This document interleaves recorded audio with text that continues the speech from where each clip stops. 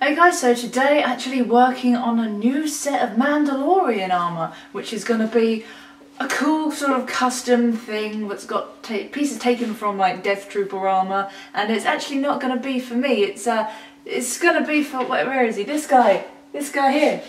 Hi.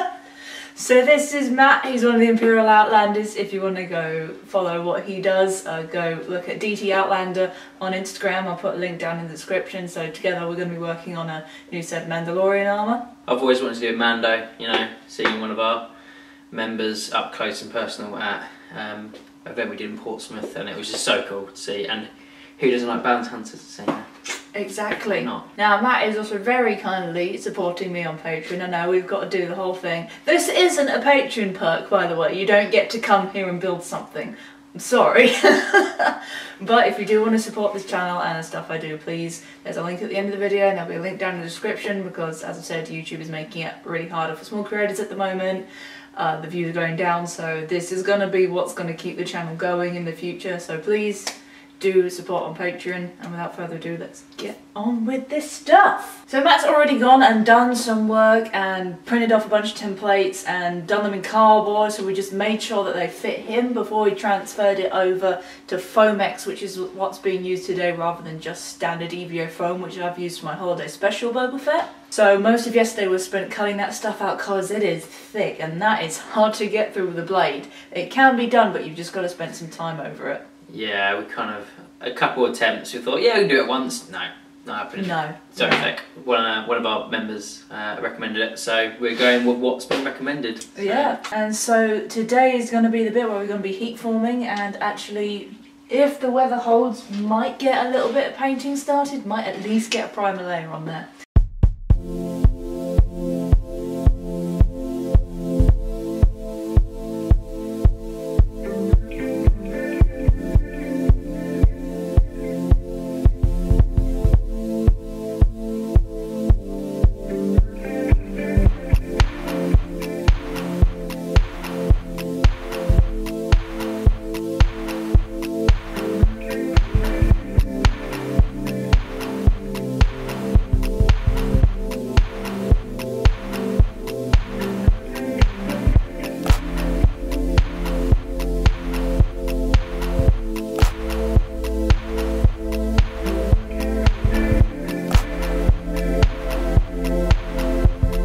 So this is all the armour pieces that have been heat formed. You know, it's so much easier to do it when you've actually got someone here to mould it on. So we got the back, there's the cod piece, back piece, we've got all the chest pieces, shoulder, legs and knees. So I think we're missing a couple of bits, but we'll... yeah, just hand plates, and I'm thinking maybe a little something for the shoulder with the capes and the sit.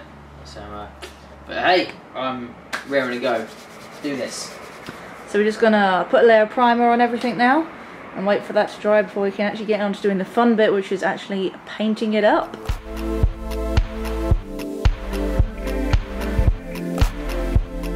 So what we're doing now is we've got some 5mm EVO foam, trusty foam, god I love this stuff, and I'm actually going to put a dragon pattern on the top, so just working out the very base shape, because obviously we want it to fit really nicely onto the shape that we've just cut out for the actual main armour pieces, so it's going to fit perfectly on top. Yeah, I kind of went with dragon because dragons are cool, and I've thrown cannon out the window, so what I'm getting for the head is that. So if you know your dragons, you know where that's from.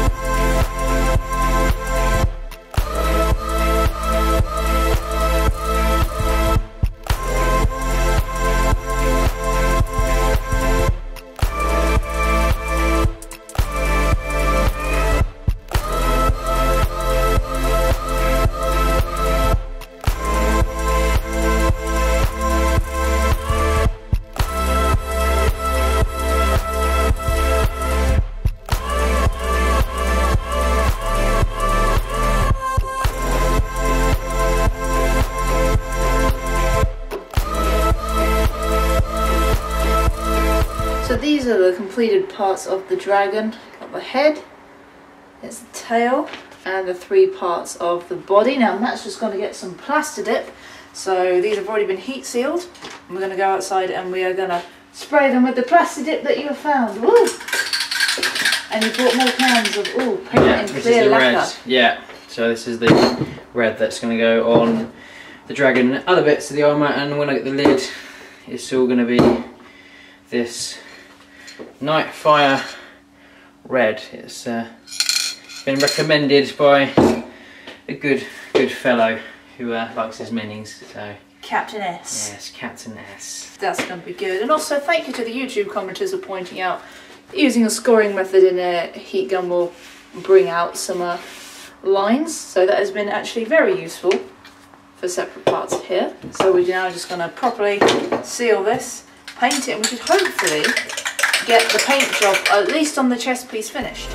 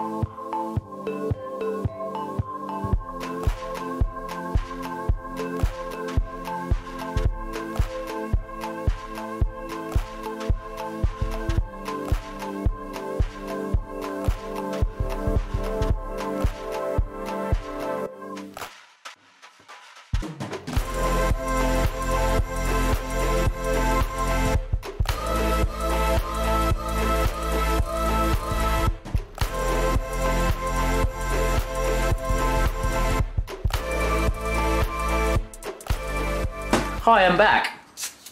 So we're starting customization. We've already done a Mando scale on the right. A Schmando scale? Mando scale on the right shoulder belt, and we are now just customizing one of my knee plates to have a bounty count on there because I want to look cool. Right, pretty simple. It's what I do in a lot of videos, and this is a lot of rinse and repeat. So the Mando skull was just done, but as you can see there's the bits that are cut out, so the bits that are cut out you don't need. And the rest of it you use spray adhesive. Go on, same thing I did, get the oval on my Lucille back, and make sure you tape everything off, lightly go over with spray paint so it doesn't seep under the paper, and then you get a really nice clean stencil. Which is what we're doing for this one. Cut it out, these are spray adhesive on, but we're kind of going to make these look a bit more worn, like they've been painted on, so I'm going to do a usual technique of liquid latex to make it look pretty cool, so hopefully that should work.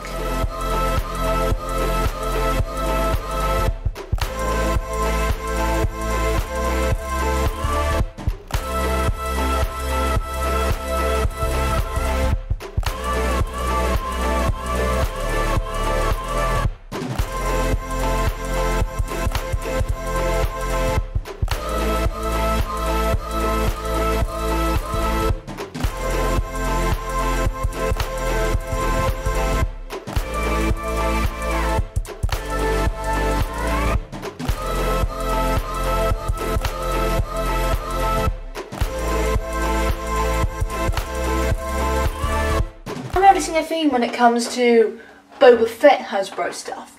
Now the Clone Trooper helmet that I did, fairly easy to take apart, fairly easy to modify. The Boba Fett helmet, nightmare to take apart and a lot harder to modify. The Boba Fett blaster, also a nightmare to take apart because all we want is this bit to mask over.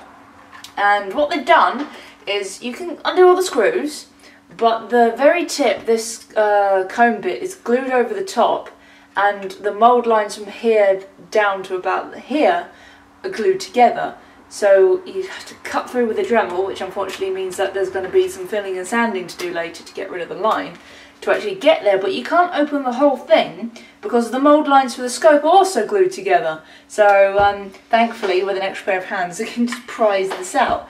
So Yeah, that just needs wrapping. This is the only part that needs to be wrapped, and because that took way too long to get out. Effort. Hasbro, why do you make your Boba Fett stuff really awkward? Some of us just want to take it apart. So, and moment of truth, just in case. Well, I clipped it a little bit, but I think that's just the casing. 3, 2, 1. Hey, we're good. See, the LED's down here, it's fine. I good. didn't break anything with my drilling. Thankfully, the wires are just long enough that you can get this outside of the body, so it won't get in the way of actually painting the body of the gun, because we can't get the gun apart far enough to actually try and take the entirety of the wiring system out, which is frustrating, but there you go. It's the joy of making props. So just... I would say put the battery casing back on, because we don't want the spray to get on the...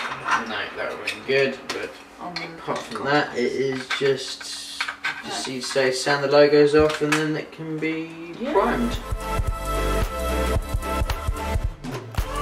So here we have the gun all primed and ready to paint, and this is going to be the same colour scheme as the armour, so we're going to go over with a base colour of black and do some detail work in red, and once that's all done then we can put it back together, and it will need a little bit of filler on the nozzle, so there are some stuff that's going to have to be hand painted, but we have to keep it apart just to keep the light out.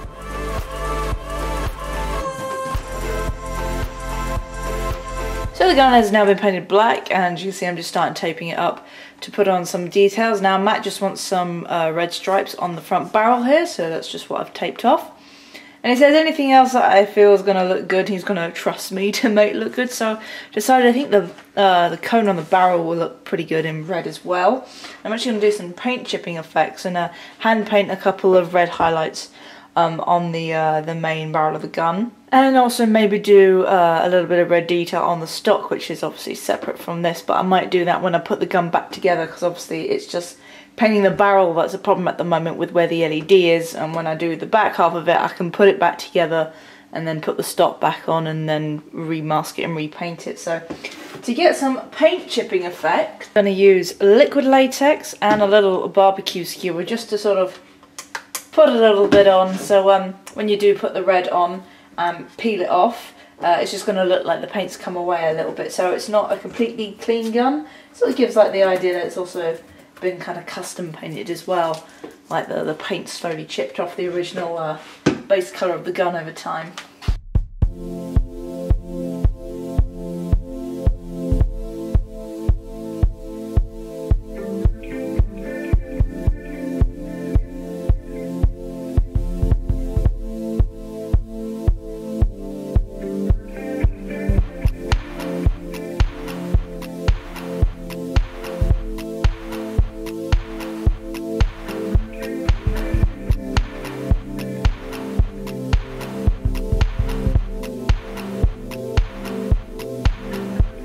Holster is glued together, and we got some filler in some of the seams now, so it should be fairly seamless when painted.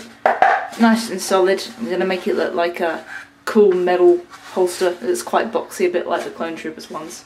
Big enough for the gun to go in. And now we're working on another weapon, which is going to be the sword, same way that I made my Templar Knight sword. I'm going to use a bit of dowel for the strength in the middle, build a handle around it, make a blade out of foam, because obviously this needs to be convention safe. And I was just cutting this dowel down to get the right length for it, and had this bit as an offcut, so we've just come up with the idea to use it as a dagger. Look, ow!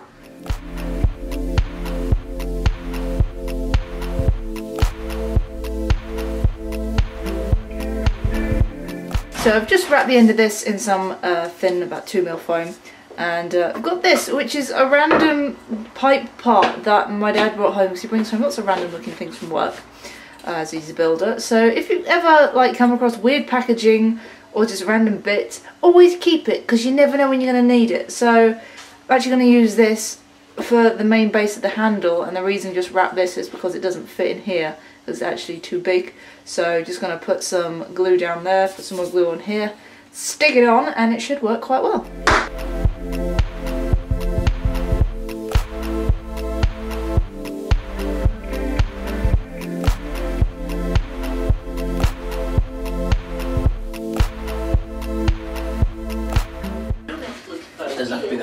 ready to get some good. That's quite low on that.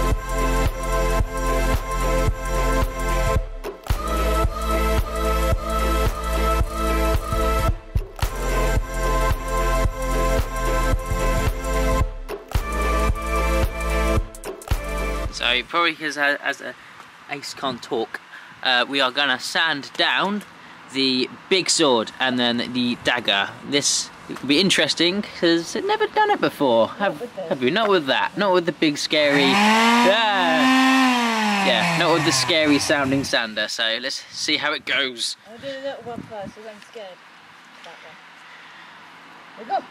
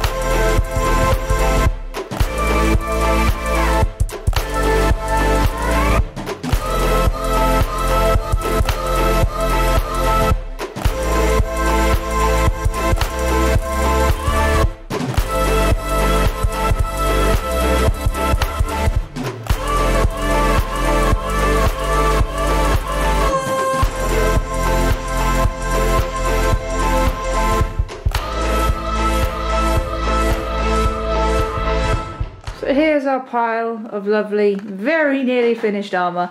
Now we've actually got to get it on the suit, so Matt is the mannequin for today. So we can perfectly size it up, so this is going to be a lot easier than doing it for the Fett. So a lot of hand sewing, actually getting all the Velcro on, because as I said for Fett, if you glue that stuff on and then you wash your suit, glue is most likely going to come off.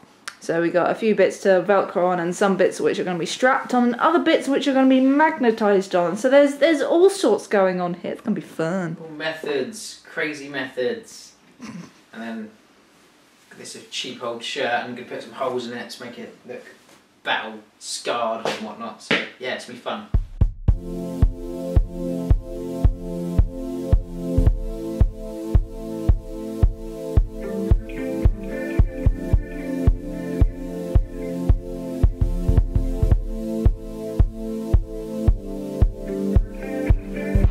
Okay, so we've been at this all day, and this is the only bit we've got strapped up at the moment. just not proportionate. Everything just falls down. He's got no curves. He's just one straight line, so everything falls off. So take you through what we've done strapping wise at the moment. These are the knee plates. We were originally just going to Velcro them on, but gone for an elastic strap that goes around the back, and there is a little bit of Velcro right on the top of the knee just to stop them from slipping down. These are the thigh pieces, just small little bits there. Because the suit's quite baggy, it was a bit of a pain trying to get them to line up so they don't overlap too much on the knees or bunch up. But, you know, just hand sewn on the Velcro on the legs, which was quite amusing to do. And the other Velcro is just glued on the inside. This is the tricky bit. This is the holster we've been struggling with. So it's actually got a couple of other straps that run through it. And originally, both of them were going to be like this strap that's on the... I was trying to point, but I realised, there we go. This strap here, which is actually underneath the plate. So both of them were going to be there, but they just kept slipping down. These are actually riveted to the inside. There's one here, just one here now. Because again, there's nothing of me. No. This is what it's like with the Death Trooper. Dad, I can probably feel your pain. It's just this, everything just falls off. Yep. It does. So we've gone for getting the second strap, which isn't quite right, because you can see the way it's riveted on, it's not at a very good angle in the actual corner of the holster, but we won't be able to get it off without actually cutting the thing to pieces. So that's actually connected to a second strap via a buckle, and that's going all the way over the top of the Death Trooper belt and down the other side. So actually it doesn't look too bad, and that belt is just helping it stop slipping down so much. And you can see underneath the Death Trooper belt there's a little bit of the butt plate, which I've also just had to sit and sew some Velcro without poking him in the butt. Have no arse. He's got no arse, so the the butt plate and vice versa, the codpiece that's attached to it, just starts slipping straight down. So we needed an attachment for that. But we think we've got it to a point where it's looking half decent. It's a little bit awkward on the front, but I think if we're going to spend so much time tweaking it, it's going to cause a lot more problems. So it might be something for the future. So the awkward bit's done. I'm glad we started with the legs. But mind you saying that, it's getting the chest done now, which is going to be the second awkward part, making sure the chest pieces don't actually overlap and they sit all nice and cozy. But it should be a case of just being able to machine sew the pieces on, which is going to take a lot less time than hand sewing because you can't really get a machine up a trouser leg. So fingers crossed, we're going to see how that goes.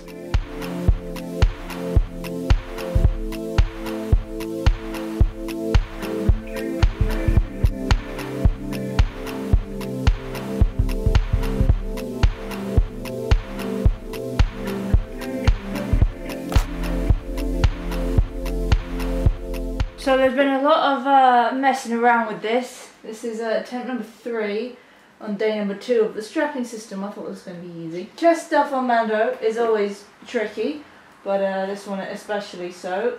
The shirt you got was a bit too baggy, which meant the armour was hanging down a lot. So this is actually one of my old shirts, which we're going to have to cut the sleeves off because it's a long sleeve shirt. But it fits everything a lot better. You can see it's still kind of a little bit loose on certain parts, but that's as good as we're going to get it for now. It fits and it's in the right place. Got the back plate on as well, and it's just attached at the top. All this is done on Velcro. So again, there's a little bit of a gap around the back here. Try to even that out as much as possible, but it's quite hard once it's already painted, because on the inside you can see where the heat gun is affecting the paint, which you do not want to do it on the outside of the lacquer because it's just going to bubble up immediately. And thankfully some of this is going to be covered with sword and some other random bits. So yeah, a lot of Velcro, a lot of repositioning. Now we're going to attempt to do a sword attachment with magnets, so it looks like there's just no attachments with it, like you see in a lot of video games. We just go like tink. Yeah. Exactly. So we'll give that a bash. Yeah. But it looks grand, and I'm happy with it. As long as you're happy, that's the important bit. Alright, so there's a lot of fiddling with this suit, but this is pretty much 90% done. Obviously, we've still got to paint the sword. The rain has finally stopped, so we're going to get round to that. The sword is attached via... How many magnets have we got on here at the moment? Well, you can probably see in the back now, couldn't you? So that's 1, 2, 3, 4, 5. So that's 10 magnets, 5 on the back and 5 in the sword, which, yeah, we can get on and off. It works for if you're walking, but if you're running, it will fall off. So it's just a case of... It looks cool. when you're sort of walking around, but yeah, it won't be entirely practical. No, I won't be sprinting. So, but yeah, love it. Sweet. So yes, you can see the magnets that are on the back, but we can always hand paint over those. So it's not too big a deal. These are the hand plates. They've just been velcroed onto the back of the gloves. Easy peasy. Those are your DT gloves. Yep, DT gloves, DT gauntlets. With this is probably going to be on the day. They're going to be different each time they get put on. But hey, so it's kind of going down a little bit there. But hey, this is the idea I had. So on one image I saw, there's loads of bandages around the gauntlets, and yeah, got my saber trophy on there. What's going on there? Still got to figure out where to put. It's on the floor somewhere. That. The dagger we made. Yes, that was with some hot glue on it. Yeah, we're thinking maybe leg. Down there somewhere. You can just make up a quick strap for it out of webbing, that'd work. Something like that, and then then obviously you got the complete blaster as well that we still need to resolder. But hey, and then we can put that back together. Maybe add a strap as well for that, just a bit of webbing or something. But yeah, happy. Pretty much there. Good, as long as you're happy with it. 100%. 100%, hey. So, yeah, there's a couple of details that need to be worked out. So we've got to cut the sleeves of that long sleeve shirt. Oh, yeah. Because then I've got to make sure everything is fitted properly on that. Maybe add some stuff to the knees. It depends if we've got time today, because literally this is the last day we've got free to work on this. Obviously you've got the helmet to do, and that's going to be Captain S's job to finish that off. Yeah, we'll make sure we film that. So yeah, it was a case of getting this thing like as done as we can today. Obviously the Velcro, the cape has just been Velcroed onto the back of the back plate there. So it's pretty much the same as my Boba Fett one. So it just hangs off on the corner. It doesn't interfere with the sword too much. Again, as long as you're aware that it's there, and then you can bring it forward and look all badass. And hell yeah, we got the Outlanders logo on the actual holster. Yeah. Which took forever to figure out how to get the bloody holster to sit right, but we've done it. We've done it, and we've done it. So go on, you can get it out. Yeah, there you go. It's, it's particular way that it's got to go out. You've got to kind of lift and kind of, there you go, like that. So, but hey, it's brill. It's all coming together. Yeah, so we just got a couple of final tweaks to do off camera, because it's just a lot of niggly bits that unfortunately it will happen to some people, it won't happen to others, because it's the joy of cosplay. Things don't always work out. Things haven't gone to plan. Things have not gone to plan this weekend. I thought we'd get all the strapping and all the attachments done in one day. We literally got the legs done in one day, and we've got the upper body done in another.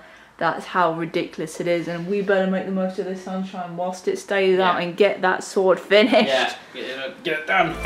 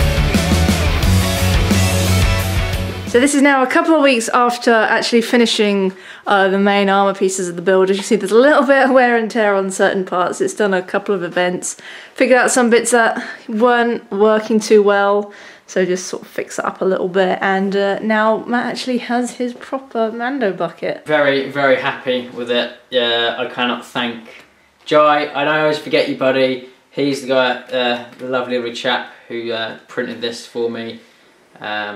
And then big thank you to Captain Zone, love you buddy. Yeah, he did the Nightfire Red. His paint job, again, he said I could use it, so he can't have this colour scheme anymore. That's not my fault. That's not my fault. But yeah, it's going to go back in the workshop, but I'm just blown away at how just amazing it is. I'll get and grab a new riser as well, material, because yeah, I did this and I'm not very good at stuff. So this is a team effort. Team, yay team. So 4 Outlanders all together to create a full Mando kit. Yeah. And the strap here wasn't working, so I put magnets on the side of this blaster. But apart from that, yeah, this is it. And all I can say is thank you, Boss Lady. Thank you, Jai. Thank you, Captain Zone. Because I have great friends. So. I did not pay him to say that. But all I'm going to say is, you watching, yeah, you sat at your computer right now, go look at this wonderful person's Patreon, because it's just unfair what YouTube's doing. Algorithm is absolutely and it's ruining small channels like Boss Ladies. So go and check out our Patreon, and because there's awesome stuff. As a Star Wars fan, there's absolutely amazing stuff that's coming. So go check it out. Literally just $1, whatever. Just support, because YouTube is absolutely Thank you. Totally won't have to bleep some of that out. So, but hey, it's all good. It's all good. So there you go. I hope you guys have enjoyed this. I know some people have been asking for a proper custom Mando build, so there you go. It was quite fun. It's interesting to work with different materials and do something quite new, I guess. So you might rebuild something as well. Yeah. Because you've seen this. He needs an upgrade. He's only been to one event and he already needs an upgrade. But there's a thing in the box that needs to be made first. There's lots of delicious Star Warsness coming out on this channel, so stay tuned. Hey, I think I'm going to steal your line, you know. So yeah, links all in the description. The Patreon link right here. You're going to do this. There's a Patreon link here. So go click it, go check it out, and again, pledge. Do it. You won't regret it. And yeah, I hope you enjoyed the video. All the links are in the description, and may the Force be with you.